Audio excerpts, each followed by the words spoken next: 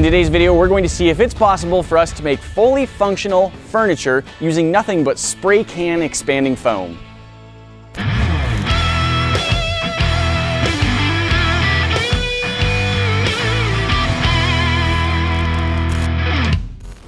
Guys, if you're not familiar with this is canned expanding foam. You spray it out of a little nozzle, it expands, and then it hardens as a foam. And we've done a little bit with this in the past. Today we've got a new experiment. I want to see if we can build an entire chair out of just this. No wire framework, nothing else inside, no 2x4s. We're not building it on anything except this piece of plastic, and that's just to keep the driveway clean. Here's the basic idea. We're going to try using layer upon layer of canned expanding foam to see if we can build a piece of fully functional furniture. A chair that we can use and sit in and possibly use to float as well. So to get started, pretty basic, I'm just gonna start putting down a layer of the foam, and I'm just gonna build up on top of that. I'm gonna give each layer 5 to 20 minutes to cure at least a little bit so it's strong enough to hold the next layer without collapsing. To get this to cure faster, the good things are heat, UV light, and actually a little bit of water helps it cure faster. So I'm gonna be putting a layer of this down. I'll splash or spray some water over it, and then I'll just let it be out in the warm sun for a bit. Once it's cured enough, I can do another layer. I'm gonna do another layer. I'm gonna just try and build it up. My goal is sort of like an easy chair type of thing. Arm rests, a back rest, but I've never done this before, so let's see how well it works. If you're using this stuff, I cannot recommend gloves highly enough. You really want gloves with this stuff. It gets so sticky and everywhere.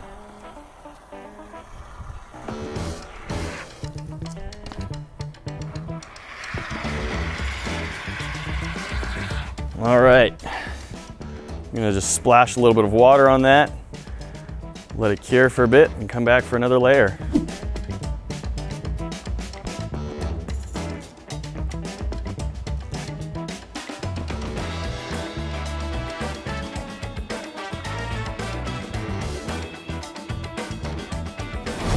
All right, it's been a few days and we've added a few layers to our chair. Some of it we filmed, some of it we didn't.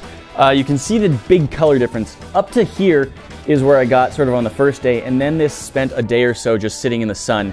And this stuff really reacts with UV light and sunlight. It becomes more brittle and obviously a lot darker yellow. If it stays inside forever, I don't know if it ever actually changes to this color, but this is, like I said, it's had plenty of sunlight. We've kept adding more layers of it, and we're gonna keep going, I think, till we're about that high. So we're probably maybe halfway, maybe just over halfway to the main base of the chair. We're gonna keep doing that, like I said, till it's, well, probably about here, and then we're gonna do a layer that's covering the whole thing that doesn't have these gaps. At that point, we'll start building up, making some arms and a back for the chair. For now, it's just time to keep adding more layers. Something else that's interesting is as it cured, it actually pulled up. It constricted a little bit in some parts after several layers, and the corners have now lifted up. So after I have the main body of the chair built, I'm actually gonna go in and sort of add some spray foam feet to just fill in these gaps, because the whole thing, you can see, rocks back and forth quite a bit right now.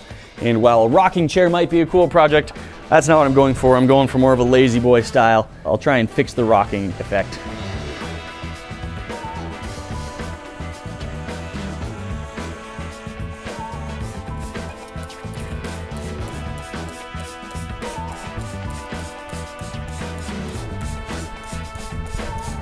Okay, we've got a whole lot of layers stacking this chair up. We're getting to a pretty good height right now. This is fairly comfortable to sit on in terms of height. So now what I'm gonna do is I'm gonna do one final layer on top of all this to smooth it all out. I'm gonna fill all of the gaps as best I can. I may actually have to come back and do other little repair spots if it sags too much in some of the holes or something like that. But generally I'm gonna start putting on this whole surface, and then it's actually gonna be oriented this direction. Once I've got that surface on, I'm going to start putting on arms and a back. I don't think I'm necessarily gonna go for full lazy boy up to my head height, but enough that I can at least lean on it a little bit, have my arms just resting on it as well.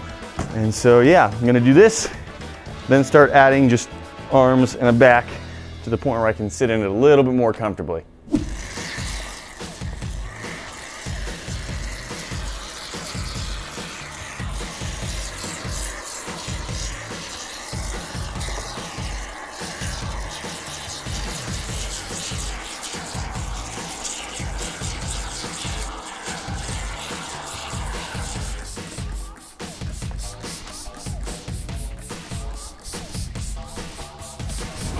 Guys, the foam chair, the spray foam chair is complete. This actually took quite a while because there were so many layers to it. And then once I had like a sturdy base, I had to add the arms, and then I had to just add the back. And then I started sitting in it and it didn't quite fit, so I just tried to expand a little bit off the front to give me a little more space. And I am pleased to report that this is a functional chair. Although I'll also admit it's not the best functional chair. It works, I can sit in it. You know, I've had much worse chairs in my life. There are certainly some things I would want to take into consideration for a second attempt if I were to try this again. I would try and find a way to smooth the seat area out a bit more. I think what I would do would be to spray a layer of foam on and then put plastic over it and just smooth it down, because it's rather lumpy. You can see that. The spray foam is by nature rather lumpy. So this as a sitting texture, not the worst, also not the best. I made the back a little bit too upright. Perhaps it's even leaning forward, which is not, it's like a reverse recline. It's pushing me out the front of the chair instead of letting me lean back. But, you know, I've got bad posture, so that can help, you know, keep me sitting up straight and shoulders back and all that, so I don't just lounge too much. It does tend to rock a little bit. When it first started curing, it constricted in some spots and expanded more in others, and the bottom of it's actually pretty curved to the point that even though I've added the legs, it still has a little bit of rock to it because I'm high centered on the very bottom middle of the chair. But overall, I made a chair. 100% of this chair is made of spray foam. There's nothing else in it. There's no structure inside of the foam. It's just all spray foam. This took approximately 21 cans, maybe a third of those were the smaller cans, and then the rest were the larger cans. 2 of those cans, I only used part of them because they were spraying weird, like they didn't spray out with a consistent pressure. It was just like nothing, full pressure, and I couldn't control where I was putting the foam. So maybe 20 cans worth if every can was working just right. Our chair's been holding up decently in all sorts of conditions. There's one more I want to test. This is expanding foam, which is pretty lightweight. I want to see if this thing will float, and if it does, if I can use it while it's floating. So we've got our hot tub. I'm going to take off my mic and try sitting on the chair in the water.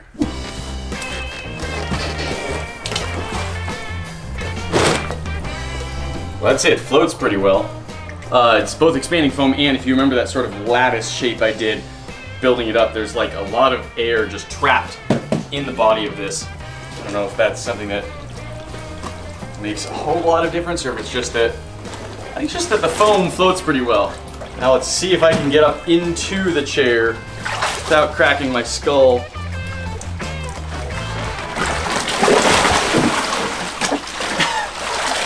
Well, the chair is floating great, guys. Let me tell you what. Oh no.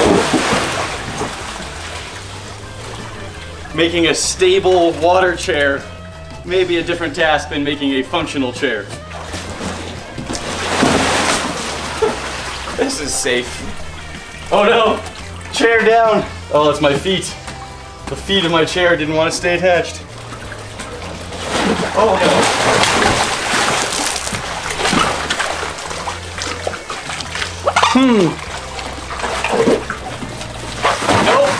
Nope. Thought maybe sideways would be more stable. It wasn't. Well, actually it is. Just not enough more stable. Oh, now it's back right side up. Nope. Functional as a chair.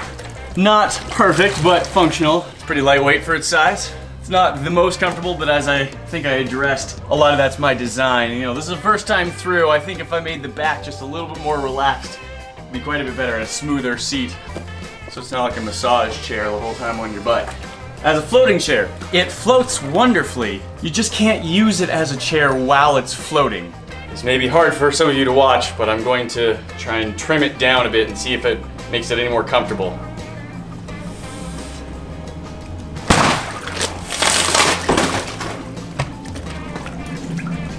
There's the back of my chair. Now it's a footrest. Let's see if this has changed anything. Kind of have some doubts.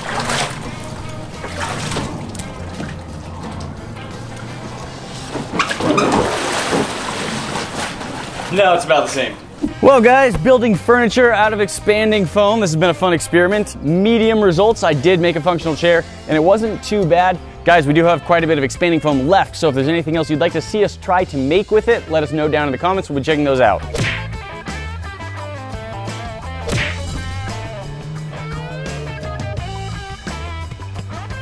That's all for today, but we've always got more for you to see. Click that box up at the top to check out our most recent video, and we will see you in the next one. Talk to you then.